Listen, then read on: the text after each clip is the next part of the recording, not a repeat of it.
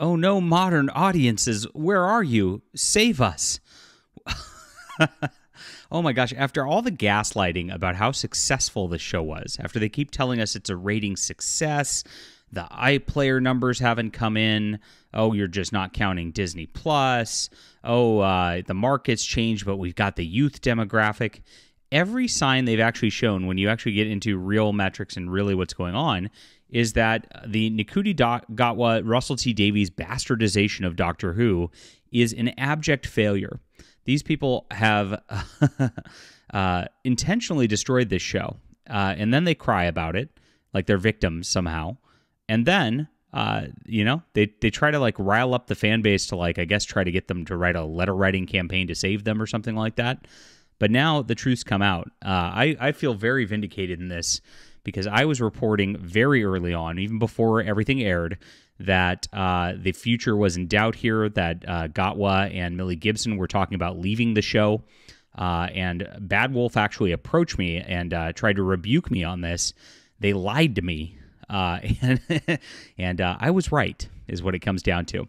All right, everybody, my name's John Delarose. I am a professional science fiction writer. I would love if you'd subscribe to the channel. If you want to check out some good science fiction, we have the Hidden Emperor graphic novel right here on Kickstarter. You'll absolutely love this. This is high action and adventure. You see, we're already over 21,000, doing amazing right here. Once we hit this 22,000 mark, everybody gets a free trading card from our variant cover artist, who did a beautiful job on our cover here, as you can see.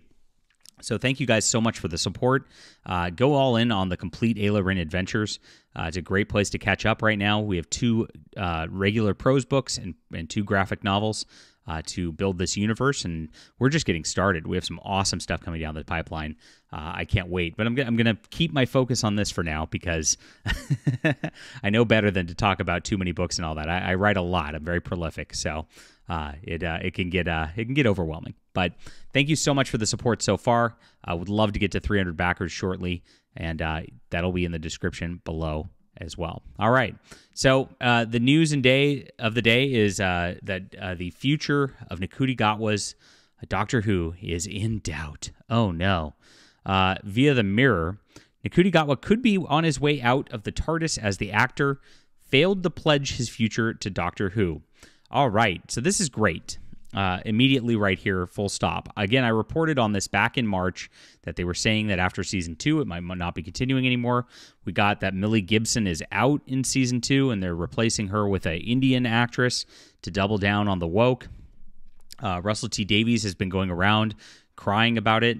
At San Diego Comic-Con, he was asked about it and deflected about the situation, which we covered on a video yesterday, talking about trans rights and being scared as a gay man instead of actually addressing the fans and their concerns here.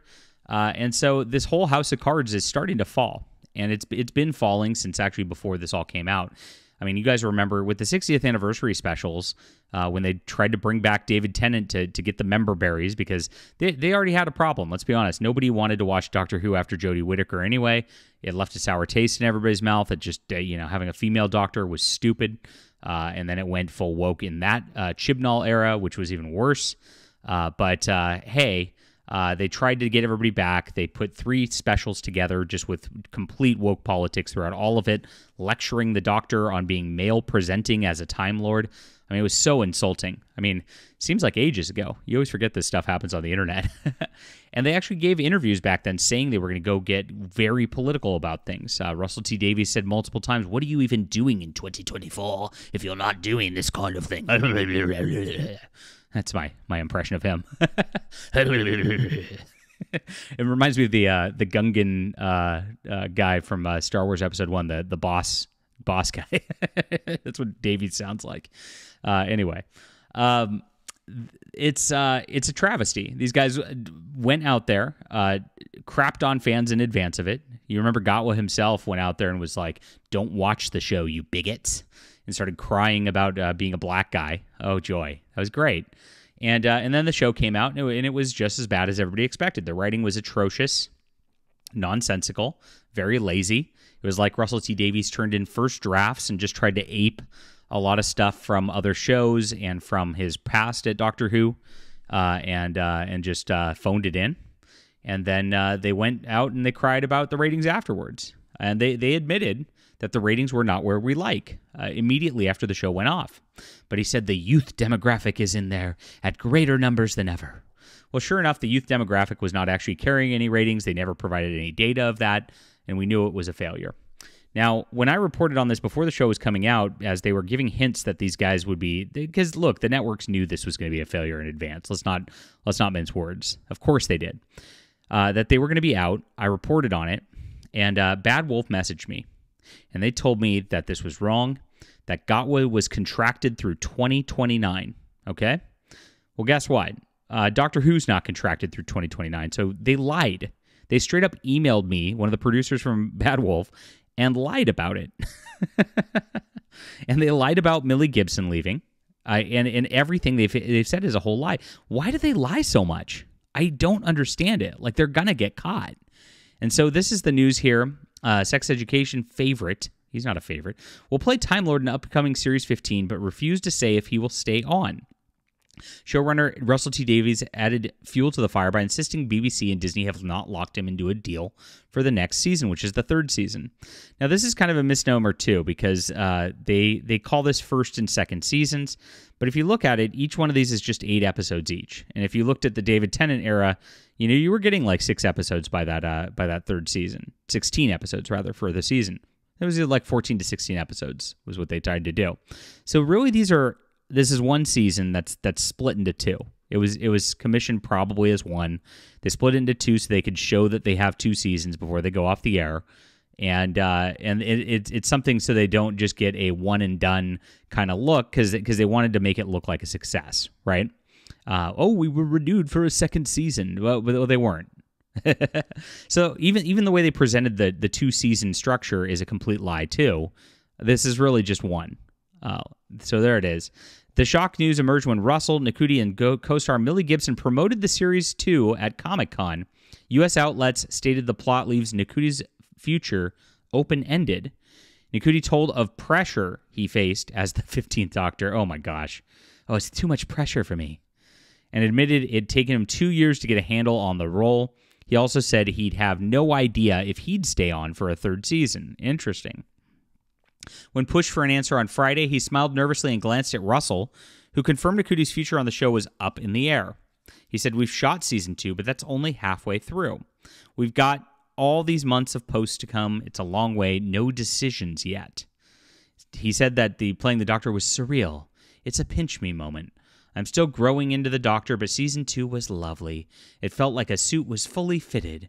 I found finding my feet in season 1 and having the time of my life, but season 2 felt like a chance to flex those muscles properly." Well, it's going to be more of the same. We know exactly what's coming. They're pushing the politics even harder. Russell T Davies says the trans agenda is more important than the show. And pretty crazy that they're already admitting that this is probably not going to be coming back for a third season. After all their talk of success, after all, it's just the haters, the bigots out there, the real Doctor Who fans love it. It's really just the mainstream media who's getting access to these people who are championing it. Everybody else tuned out and didn't watch it and hated it. Now, it's going to be even worse ratings in this next season because, it's not even a new season, a new start for things for people to check out. It's just a continuation.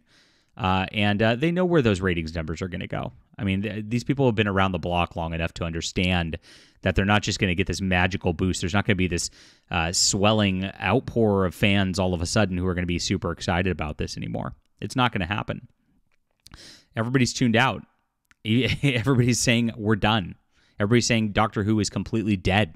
And this is where they're at. Now, I find it really funny that they're just out there continuing the charade like it's a success, even through all this stuff. But the mask comes off and it slips. That's why they're very, very cautious with these direct questions when people ask them stuff like this, never to give direct answers. They always beat around the bush. Russell T Davies starts fumbling over his words and can't even talk. You've seen how uncomfortable they are with what they're doing. And part of that's because they know what they've done to Doctor Who is a destruction of Doctor Who. It's a lie. It's awful. And they've done it intentionally. And now they're out there pretending like they care. It's really, really sad to watch. So, yeah, I'm definitely going to see after this second season, I could definitely see him being out of there. Like I said, Bad Wolf told me earlier in the year that he's contracted through 2029. That would imply like 3 or 4 more seasons after this. But I doubt it. Like I said, it looks like they lied at this point. Otherwise, why would his future be up in the air? Leave a comment down below with what you think about this. Hit the like and subscribe button. Make sure to check out Good Science Fiction in the Hidden Emperor. You'll really love this. We'll be back soon.